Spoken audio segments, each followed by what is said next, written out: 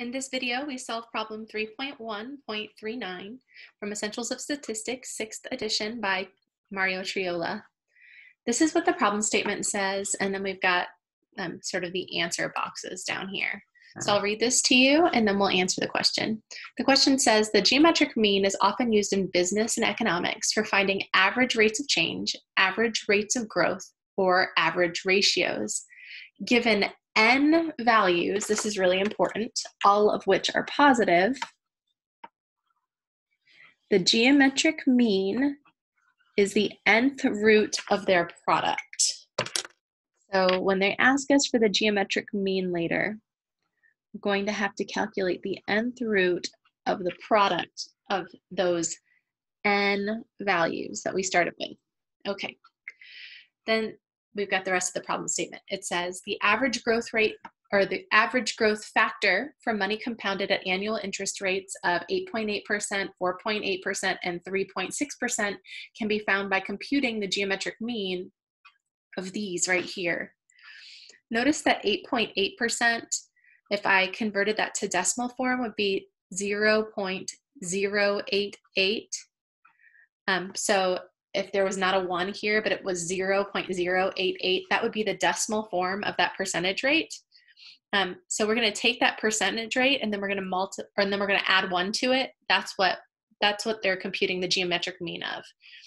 This in decimal form, this interest rate, and then you add 1 to it. This interest rate in decimal form, and then you add 1 to it, and then you take this interest rate in decimal form and add 1 to it. Then the question says, find the average growth factor, which is this, which can be found by computing the geometric mean. So when they ask for average growth factor, they're asking for the geometric mean. And again, if you have n numbers, the geometric mean is the nth root of their product, provided that all those numbers are positive. Okay, so then let's answer this first question, and then we'll look at the second part. This says the average growth factor is blank, and we're asked to round to 4 decimal places.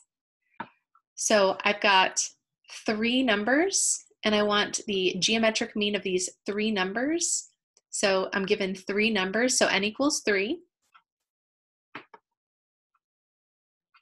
And the geometric mean is the nth root of their product. So we're going to take the 3rd root of the product of these 3 numbers.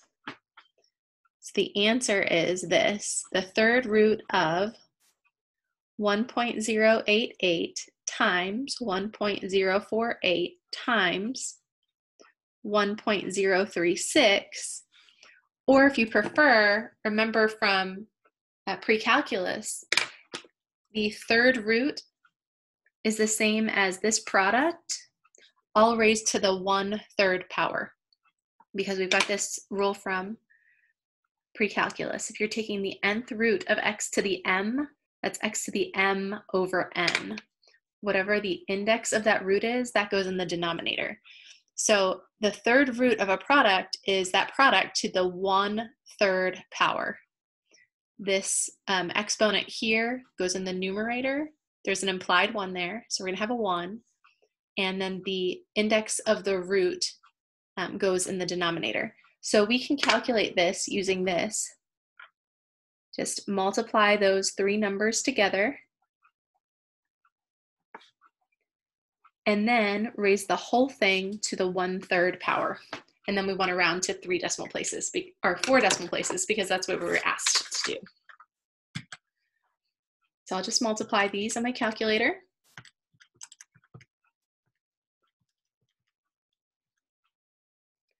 And then I will use the exponent button and then raise it to the 1/3 power. So it's the answer raised to the 1/3. And then I want to round to 4 decimal places. So we look at the 5th decimal place, which happens to be a 0. So we're just going to keep that 1 the same. So the answer here is, 1.0571.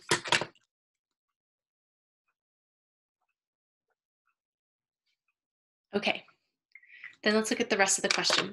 It says, what single percentage growth rate would be the same as having 3 successive growth rates of this, this, and this.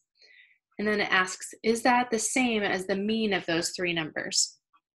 Well, the single percentage growth rate that would be the same as having the three successive growth rates of these guys, which remember correspond to these numbers here, comes from just looking at this and finding the percentage that would go with that. So if I want that single percentage growth rate, I'm ignoring the 1, and then I'm moving the decimal over twice. So that's going to be 5.71%. And it says round to 2 decimal places. And that's what we get there. So let me write that down. I said that, but I didn't write it down for you. You're going to take your answer for that average growth factor, and you're trying to find the annual interest rate that's associated with this. So to do that, you subtract 1, and then you take that answer and you multiply by 100%. And remember what happens when you multiply by 100, you're just moving the decimal over twice. And so you get 5.71%.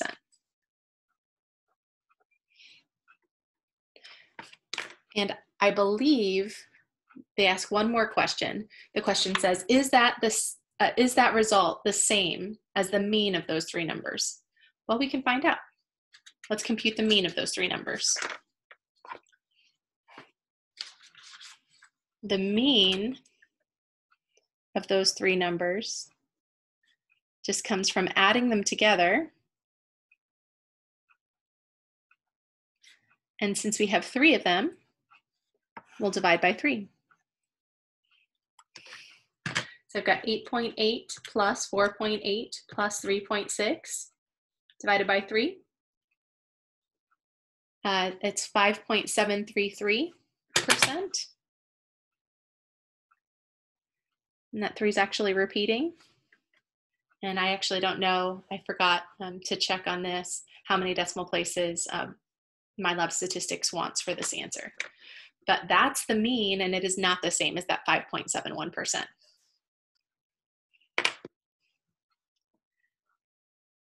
No, 5.71% is not the same as the traditional mean, which is called the arithmetic mean, if you prefer.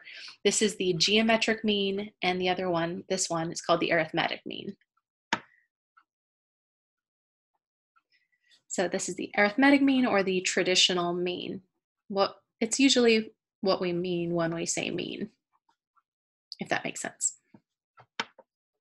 Okay, I hope that helps you.